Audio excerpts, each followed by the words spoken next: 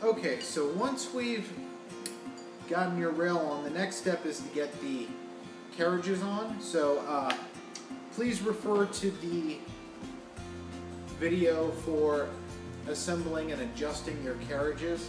Once you get your carriages adjusted, you need to slide them back onto the extrusion. Please note that the set screws for the side where the set screws are on the carriages should be facing down towards the extrusion. So it's very important to get these adjusted beforehand. And so just slide them on your rail here, and make sure that the play is still right if you've pre-adjusted them. After you got your two carriages situated on the rail, the next step in this process is to install the lead screw. So installing the lead screw is a two-step process. The first thing we're going to do is take the low-profile bearing block, and we're going to need two 1 1/4 inch carriage bolts and two 5/16 inch lock nuts. And we're going to put the 1 1/4 inch carriage bolts through the bottom, and then the lock nuts are going to rest in these square slot cutouts on the low profile bearing block. Again, we're just going to just tighten until they're a little less than finger tight.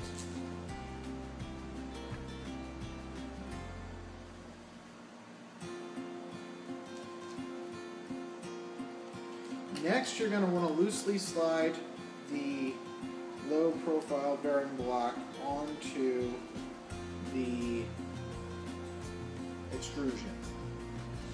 So it doesn't have to sit right up against the rail. We're going to leave it a little off for now. Next, we're going to want to take the Acme lead screw, and we're going to want to take the 5-start nut. The nut gets threaded onto the lead screw. Both ends of the lead screw have been deburred, so the nut should go on easily. If it doesn't go on easily, don't force it. You may have better luck on one end than the other.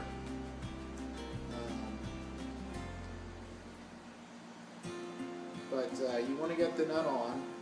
It is going to be a tight fit, but it shouldn't be too hard to turn. Like, you should be able to hold the rod in your hand and turn the nut. Next, we're going to take the Z-axis plate, and there are two threaded holes here in the bottom of the Z-axis plate, and we're going to install the nut on those holes. So what we're going to need is two 5/16 by 3/4 inch screws, and we're just going to install them there and tighten them down. You're going to need a 3/8 inch Allen wrench to tighten these down.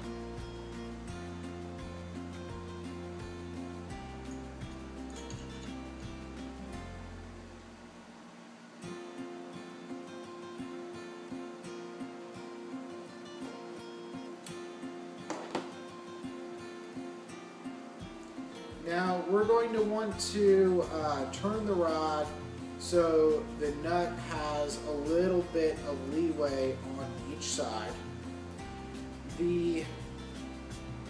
There is the side with the slots here, these slots, and this top side you're going to want to face it towards the bearing block assembly here. So what we're going to do is we're going to take this side and we're going to slip the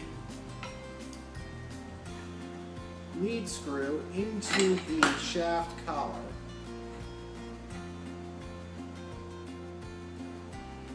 And then after we do that, we're going to take the low profile bearing block assembly on this end, and we're going to slip the lead screw into that. Now, when you slip the lead screw into this collar assembly here, you notice how there's a line in the collar that separates it in half. Make sure that you don't put the lead screw past that line here, because if you do that, then it kind of messes up the holding power of the on the drill rod. So we're just going to want to push it up towards, right towards half is about right. After you get these into place, what you're going to want to do is you're going to want to tighten down the shaft coupler on the other side here. You're going to need a 9/64 inch Allen wrench.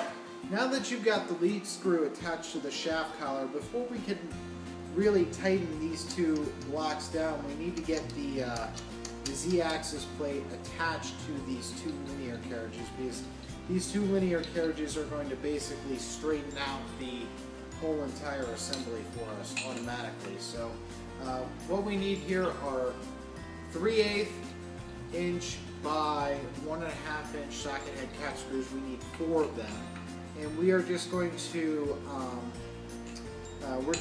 put them here in these slots. Now the carriages, you're going to want to line up the carriages here so that the 2 tap holes are aligned with the slots, and then we're just going to put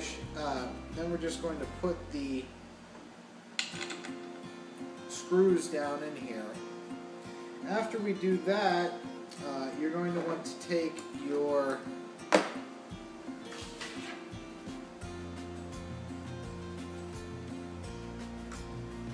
.5/16 inch Allen wrench, so a big one, and we're going to want to just start to work these screws down.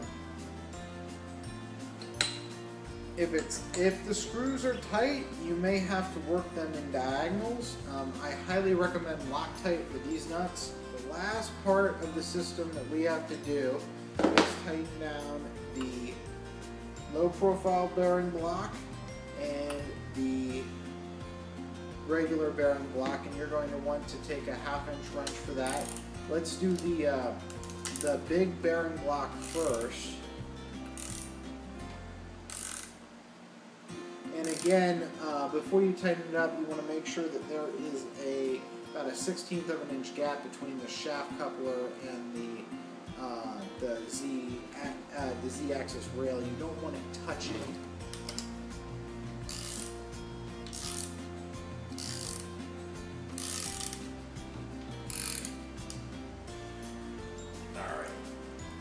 And lastly, what we're going to do is tighten down the low profile bearing. Now when you tighten this down, the threads on the nut won't engage all the way. You won't have enough screw to get all the threads, but don't worry about that. You shouldn't need too much, and it should grab about 2/3 of the thread. Now after we're done, what we're going to do is we're going to test the system. And the way that we test the system is we basically you basically turn the screw by hand here. And so we're going to turn the screw by hand, and you should be able to turn the screw by grasping the shaft collar here and turning it. Now I can't turn it, so that means that we've got some binding in the system. We are going to, the solution to the binding is to loosen everything back up here. And then we're going to loosen up the big bearing here just slightly.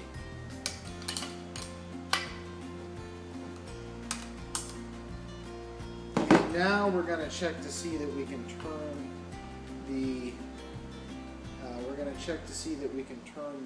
unit. And so now you can see I can easily turn the unit by hand here. So what we're going to do is we're going to retighten We'll retighten the small one first this time. And after we retighten each bearing block, we're going to recheck for binding. So, and it's really a this part is really a trial and error part because because the system is bolted together. It's really designed to